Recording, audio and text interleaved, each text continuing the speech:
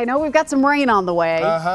Yeah, more rain on the way. There's still some showers, light showers or mist going on now. We'll dry out, but there's another soaker on the way for us this weekend. Let's show you what is happening now. Some of you have had light rain this morning. Mist here in Nashville, but east of Nashville, you've had light rain this morning. Here's the scene now from the Lawrenceburg area. Streets still a little damp from some of the showers that you've seen to start our day. Here's radar now from the Power of 5 live radars, and we've got just maybe a little mist here in the metro area and back over into Wilson County. The showers now still holding on the plateau around Crossville, but those are gradually moving on out. That's going to leave us with a mostly cloudy sky for us this afternoon. Mostly cloudy overnight, drying out tonight and mainly dry for tomorrow. But let me jump ahead to Saturday night. Here comes the next weather maker on the way. For most of us, that rain's going to get in here after the midnight hour, but areas of showers on Sunday. We'll watch this. Northern counties could be an inch. Southern counties, you could be between 1 to 2 inches of rain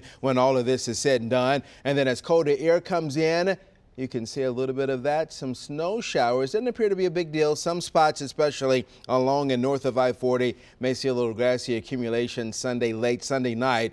But the bigger story for all of us, the much colder air that is on the way. Highs on Monday will struggle to get to around the freezing mark. We'll fall back into the teens Monday night.